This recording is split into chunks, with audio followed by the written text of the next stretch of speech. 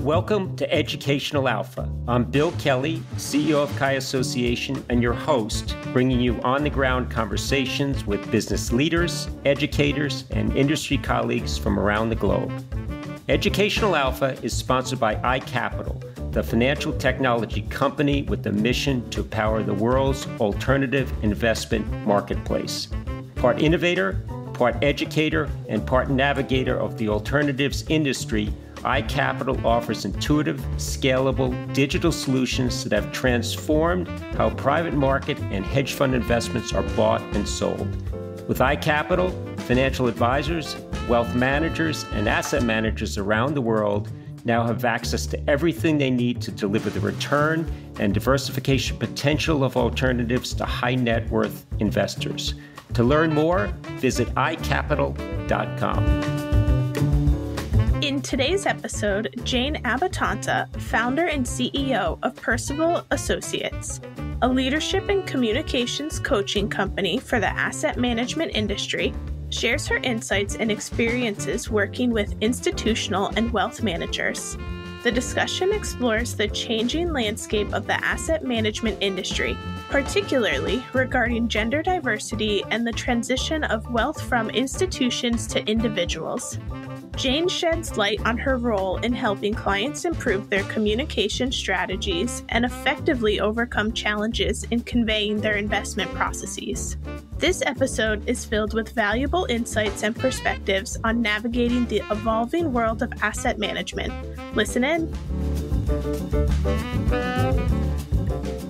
Jane Abitanta, welcome to Educational Alpha. Thank you. It's great to be here with you. It's a pleasure to see you. It's been a while. And actually, now I think about it, I'm not even sure if we've met in person, have we? I don't think we have. And that just occurred to me. I thought that we had. And I think the platform where we came together was, I think, your alma mater, University of Delaware. And I know, I still feel a little guilty about that.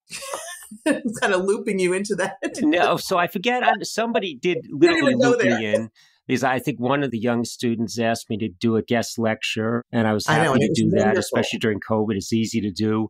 And then they asked me to join the advisory board, and I've gone to some of their forums on campus. And I always come away dealing with this younger cohort, feeling more energized, more optimistic about the future. We have some challenges, clearly. Yes, and we do. Gender diversity is one of them. We're going to get into that, I think, in the course of the next half hour. But maybe if you could just introduce Jane to the audience as a starting point. Sure. Well, as you said, my name is Jane Abitanta, and I'm the founder and CEO of a company called Perceval Associates, and I am a leadership and communications coach to the asset management industry. And I've started this business in 1996 after spending more years than I really want to discuss in the asset management business. So I really grew up working for Citi at the beginning and small cap growth, but big institution. And then evolved through the money management business for wealth management as it was just starting. Spent some years at Bessemer Trust where they taught me everything I know about wealth management, which was a lot for them to teach me. And then I spent 9 minutes at Chase Manhattan Bank in the wealth management division there, but that was right before they merged with Chemical. And I started Perceval in 96 because I recognized that there were a lot of people starting money management firms who knew a lot about managing money, but not a whole lot about finding, getting, and keeping clients. And that was the beginning. And Perceval has continued to grow, and my clients have continued to grow ever since. I'm a very lucky woman. Well, it sounds like a very interesting platform, maybe at the right point in time, because not only knowing how to tell your story and being able to be a value add to your clients, this transition of the upper echelon of these wealth management shops and these RIAs and even in some of the institutional shops as well. And if you look at the RIAs, we can focus on that for a moment, even though it might be out of the direct wheelhouse of where you travel. But I've seen some of the stats that the average age is in the mid-60s, white males for the most part. The client base is getting more and more diverse. So they're looking to transition the business, and the next generation may or may not want them. So there's a lot going on in this space. And I don't know if that gets into being able to communicate where you can add value. And this might be the intersection of a few different things that interest you. But maybe start, who is your client base? Is it institutional managers, wealth managers, a little bit of both? A little bit of both, mostly institutional managers, and many of whom have created wealth management businesses. And so my experience on the wealth management side has come in pretty handy of late because I have so many of my large public company clients, asset managers who have started very successful businesses. And I think it's, again, a collision of a couple of trends where if you look at who controls the global AUM pie, it's been the institutions for most of your career and mine, but we're not minting any new sovereign wealth funds, defined benefit plans. And now the dominant holder is the individual. I think they have 51, 52% of the pie, and that's growing. And certainly in 2022, the 60-40 model that defined diversification for most of my generation, my parents' generation, didn't work for at least 1 year. It's kind of come back a little bit. But the concept of greater diversification, greater access to alts, that's alive and well. And I'm sure you have a lot of traditional managers that now are moving to the wealth space, but also thinking about how they can both acquire or home grow or distribute alternative investment products. And it is a very different breed. Absolutely. It's a very different breed. What's been encouraging to see, because I've spent so many years in this space and asset management broadly, and your description of who's managing the money, the 60-year-old white guy in the wealth, hasn't changed at all through my career. But that does seem to be changing as the democratization of alts starts to happen now. And that's really interesting and exciting from my perspective. And we are, I think, doing a better job of, I'm not going to say growing because I'm not sure we've gotten there yet, but grooming younger people to assume responsibility for the relationships in these wealth management firms. That's exciting to me too, because for years we were buying and selling those people and we weren't really growing them. And that seems to be changing a bit. And I don't think it's a coincidence that we're seeing that at the same time as alts are being given and directed towards at least the high net worth individual today. So if you're then hired for a mandate, maybe they've acquired a team or they're working through a transition to the next generation. Maybe it's a little bit of both. Does your work fit into one easy sweet spot? I'm guessing the answer is no, but maybe talk about the majority of your mandates. The kind of classic call that I get is our annual meeting is next month and we need you to brush up our people so that we can do a better job in communicating what we're doing to our investors. And that can be a wealth manager or an institution. It's largely an institutional with annual meetings. And then the second call I often get is the head of investor relations or marketing for whatever firm who says, my portfolio manager's blowing up my deals. You need to come fix him. It's usually him. And there, my success, my results are based on my ability to talk to a portfolio manager in language in which they understand and will find credible. So I can't do what they do, but I understand what they do. And I understand what they need to do to communicate that in a way to their institutional client, to their high net worth client, to their retail client, the wholesale part of that. And that's why I went back to school, Bill, after my MBA and got another master's in organizational psychology and change, a little counseling psychology there. So people can hear me when I coach them. Couple things. One, if you go in, you can't and don't want to change an investment process or philosophy. Maybe you have to understand that. Unless there's a problem. I mean, one of the things that my work has done and will do is point up all the warts. So if I'm working with an investment team that is not on the same page, that will come out in a heartbeat. And I have had that situation where I was coaching what is now one of the largest money managers in the world around how they had at the time just maybe a handful of people who could tell the full story. So we were trying to bring that down a level. And it was clear that the investment team was not on the same page. So we had to stop that project and help them get on the same page. And that involved the investment process. So it does show the warts. But no, generally, I am not the person who's going to be adding value on here's what your investment process should be. I'm going to add value on how are you explaining this investment process and why doesn't it make any sense to me? Now, are there situations where the process is either inconsistent or so complex that no matter how talented you are, it's just not a mandate you can take on because some things in life just are not fixable? I haven't had that occasion, and I have done some black box, real quantitative work with those kinds of strategies. But what more often, and it doesn't happen that often, but there are portfolio managers who just aren't necessarily going to be great in front of an investor. And that is the task. And I usually can fix that, but not every single time. The world is not perfect. And then we have to make a different decision. And also in the fixing, because I've been in this industry a long time too, Jane, and I see that many times your most talented investment professional, it's not that they're not so good, they're horrible at telling the story. Yeah. I have so many friends who are allocators, mostly endowments and foundations, but some of the public funds who call me up and say, can you please talk to this person and fix them? Because they just did a meeting and it was horrendous. So it's widely recognized. It's almost, I don't know, for a while there, it was becoming almost a badge of honor. Like the worse you were, the more talented investment manager you were, which of course is ridiculous. But I think that the people who select those roles, Bill, are wired differently. People say it all the time, well, what's the secret? What's the one thing? What's the biggest mistake you see a portfolio manager make? And the biggest mistake I see them make is they walk into a meeting and they don't care about what the other person's thinking, feeling, doing, believing. They're not interested in others. And some would argue that that's what it takes to do what they do. They have to be so focused and in their heads about their own portfolios and their strategy and what they're doing that thinking about anything else than that is not productive. I would argue that's not necessarily true, but some argue that it is. And so I do think you run into that. And what I try to do is raise their awareness around, here's what's in it for you to do it the way I'm suggesting.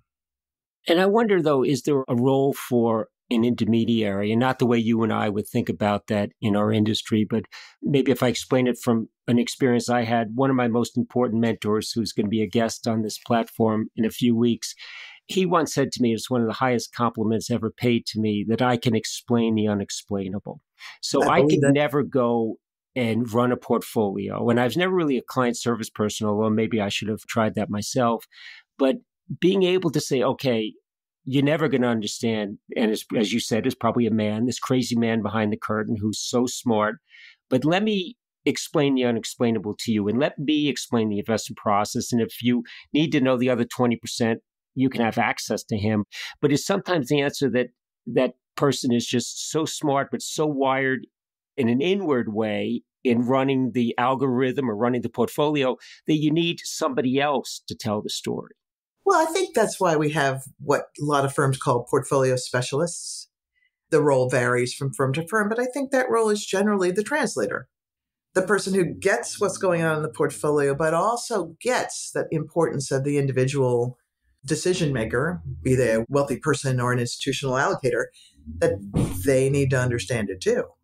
I think there's a meeting of the minds here. I mean, I remember when allocators were all demanding to see the hedge fund portfolio, the underlying portfolio, and they wanted to see all the trades and the activities, and it was all about transparency, and they had to see when they wanted to see the whole short book and the whole thing. And we all were sitting there saying, why? What are you going to do with that data? What are you going to do with that information? So I do think there's a happy medium here when it comes to transparency. But yeah, I do think that's why we've had, and I think it's been over the last 10 years, the growth in this portfolio specialist role that serves to translate what's going on in the portfolio. It also leverages the person behind the curtain, as you call it, so that they're not having to do so much of that work, whether or not they're good at it. Trying to leverage those people is important. But I think that's the role of the portfolio specialist. Don't you think? Yeah, I absolutely agree with that. And maybe a corollary observation too about key person risk, and maybe made to keep this on point, key man risk, because that's still an operative term, I think. So oftentimes you get the story told, but having a key man in a position like this can be dangerous because either they could leave, decide to not show up for work, they could retire. A star is a star. And if they're an alpha producer, you want them doing that. But the more you could build teams around these people, I think the more you have a successful business, not only for the manager, but for the client as well, because there's at least some form of transition. With a superstar, it's hard. But how do you see our industry striking that balance around the alpha superstar, the alpha warrior, versus trying to make that skill into a generational transferability quotient, which I think is very, very hard to do, but maybe not impossible? Well, and the data's on your side there. I mean, we haven't, and at least in the hedge fund business, we haven't done that very well as an industry. But I think it's a leadership question. I mean, if you think about what are the most important roles or the important job of a leader, why do leaders fail? They fail to build a team is usually the problem, or there's some sort of toxic leadership issue, but generally they fail to build a team. And so I do think it's a leadership issue. And I think that what I'm seeing with my clients is a fair amount of success in building teams and being able to help people see where their strengths are and really put the resources behind the strengths and let them go and let them do their thing. And I feel like we're, as an industry, and there's a whole different conversation, which might require some beer, but I feel like that's the really interesting thing about what's going on in industry is that leadership now matters. And for years, I mean, you remember, for years, management skills, leadership skills, they were all at a premium. And in some institutions, they still are, but I feel like that's really changed a lot. Maybe because many of these asset management firms have become public companies, and that's a whole different strategy now in terms of how they have to lead. But I do think it's changed. And so do I have a great secret sauce and formula for helping leverage a superstar? No, I don't. I think that depends on the culture of the institution that you're dealing with and just the people inside. But I do think that leadership is getting better at figuring out how to match skills to roles. And that's exciting to me. Yeah, I agree. And I think maybe if we look at a lot of the trades out there, they have a pretty structured and organized apprentice-based system. And maybe stealing a page from that, where if you had somebody who's very, very good and they're in the 40s or 50s, just attach a team of young, eager people willing to learn, willing to be active listeners, and see if one or two of them could maybe acquire some of those skills. And I don't think we do enough about that because we focus on a star system and off we go. And I think maybe turning the page a little bit, maybe that brings in some of the challenges around where we are. And let's just maybe keep it with gender diversity because there are issues across the board, but I know that's been more your passion as a woman. Still a lot of work to be done there. But what is the current state of play? Maybe using today, but maybe early on in your career as a benchmark. I think progress has been made, but absolutely. But at what kind of pace? Snail's pace. I mean, we're still looking at numbers of women running the investment function of significant Wall Street firms, negligible. Women running capital, still really low numbers. Women being able to attract capital, still really low numbers. I mean, we're working on it. And I feel like we're at a moment in time where there's much more emphasis. And that's great. That's great. And organizations like 100 Women in Finance, and there's an organization called Women in Funds that you may not know. It's a relatively new organization that was started by Laura Schneid. That's really an interesting one. There are organizations of women that are supported by women and men, because I think that's a key component of this. This is not an adversarial thing. It's really a collaborative effort that we have to make together. I used to be the only woman at the investment table back in the day, and that's obviously changed a lot, and that's great. Women really controlling significant pools of capital is still really low, and the percentage of that is really low. And I think we've got work to do. We've still got work to do. And even with the University of Delaware club that you and I advise, one of the things I think kind of woke them up is when I pointed out to the leaders of that very new organization that they were kind of reflecting the private equity business in the fact that they had so few women as members of their club. And they didn't really see it until I pointed it out. And they said, that's a problem. We got to fix it. And they have. They're working on it. They have the challenge of leadership changing every 3 years or so as their seniors graduate. But I guess the point I'm trying to make there is, like everything else, we have to start younger and start helping young people see it and be able to try and help them make change. I agree with all that. And I do know 100 Women in Finance. I knew them when they were 100 Women in Hedge Funds. And Jane Buchanan, who is the chair of our board, an important mentor and friend of mine today and into the future. And a real leader in this space. Yes, she's just awesome, pragmatic, very, very smart, and got to where she was as a smart professional. The fact that she's a woman is helpful to both the cause and the issue at hand. But I do wonder, and maybe this is my ignorance, Jane, with some of these organizations, I know Invest in Girls less so, but do we need to have either more male representation on these boards or more interaction with senior men in this industry, because we have a responsibility and we need to be a partner and we can influence outcomes. But if we just say, hey, it's great to know that 100 women in finance is on the case and I hope they succeed, I don't know if that's good enough. And maybe they do have more diverse board representation. But I think if we isolate the problem over here in certain organizations, is that almost going to be an impediment to solving it to some degree? I think that's right. I remember having a conversation at least 10 years ago with a relatively new head of talent at one of the big money management firms. And I was pointing out some of the issues around women in the firm as well as women in the industry. And she basically shut me down and said, I don't want to be the woman, the issue. I don't want to be tagged with that. Well, that's changed a lot. I think that was probably the right call for her at the time, but I think that's changed a lot.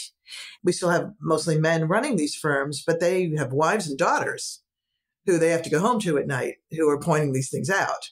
And I think that that's changing. I know 100 Women in Finance has several men on their board, but the same recognition. It's a collaborative effort. It's not an adversarial thing. We're not going to make any progress. We didn't make any progress, or not much, when we were sort of being adversarial with men. And I think that that's something that we've all understood and learned over the last several years. And absolutely, we have to collaborate with men for this. Invest in Girls is a not-for-profit. It's a program of the Council for Economic Education, where their mandate is financial and economic literacy in the United States. That's what we're trying to do there. And the program on Invest in Girls, we recognized that we had to start younger with girls. Once girls get into even high school, if they haven't done the math and the science and the technology, the STEP type programs, by the time to get to college, they're already behind the eight ball for jobs on Wall Street and other types of more technical financial and otherwise jobs. And so we've learned all that. And we have some very strong and committed men on the board of CEE, but all on the committee for the Invest in Girls program. And I think that's true in other organizations as well. And as I look at this next turn of the screw in our industry, ChatGPT is all the rage, generative AI. And it's not just being a very good analyst. There's going to be need for engineers and math skills, computer scientists. And I think we have more diversity in some of those classrooms and some of those industries. So maybe that helps. I don't know what your view is there. I think it absolutely helps. And what's encouraging to see is we do see some improvement in the numbers of young women going into those fields and into the study to predate some of them entering those fields. And that's great. As many as we'd like, maybe not. Are we getting more women in the private markets club in the University of Delaware? Yes. Enough? No. The cop-out here, Bill, is it's a process. I'd just like to see it happen faster.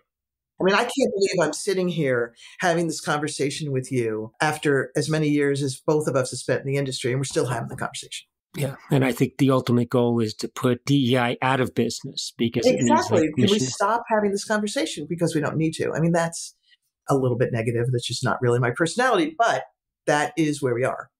And we've had these conversations with other guests on this platform that we're a great industry, but we're not a profession. And I think if you can go into the classroom, not only financial literacy, but talk to law students and medical students, I think there we've done a much better job. Probably still work to be done there too, but I think we see more diverse professionals in those industries because they are professions. For us, there's no such thing as a major in money management. I'd like to think that COVID also has contributed a little bit because it's the woman typically that's home with the kids or taking care of the aging parent, and a 5-day work week has been more of a challenge. But if we could allow some continued flexibility, because most of these asset management firms did quite well through COVID when everybody was sitting at home, and maybe there are some tools around Zoom or remote working that we can continue to utilize into the future to get more people actively involved in this industry. Yeah, and I think that's also not just about gender. I just think that's about evolution, broadly speaking. I think that flexibility for humans is a good thing, and some would argue an acquired thing. And yeah, if we can help women in particular and other people who need that flexibility, it's about harnessing talent. How do we harness talent in a way that we need to, where we can be useful? I think that that's important. And it does seem to me that the flexibility piece, people are really getting that. And maybe that's about an age factor and the fact that we're trying to attract younger talent, and the younger talent is requiring the flexibility and being able to work from home. And maybe people got spoiled through COVID because they could work from home, whatever the reason. I think it's a good thing, and I think it's here to stay. The challenge is, how do we continue to manage culture and evolve our culture, maintain our cultures when people are not getting together physically? It can be done, but it's a challenge. It is a challenge. And I wonder about your book of business at Perceval, Jane, in that if you had a competitor that showed up before COVID and said, Jane, I'm going to mimic your business model. The only catch is I'm going to do everything remote. I think you would have said, good luck trying. I'll see you on the unemployment line. But then COVID hit, and I would imagine all of your business was done remotely for a period of time, as all of us did.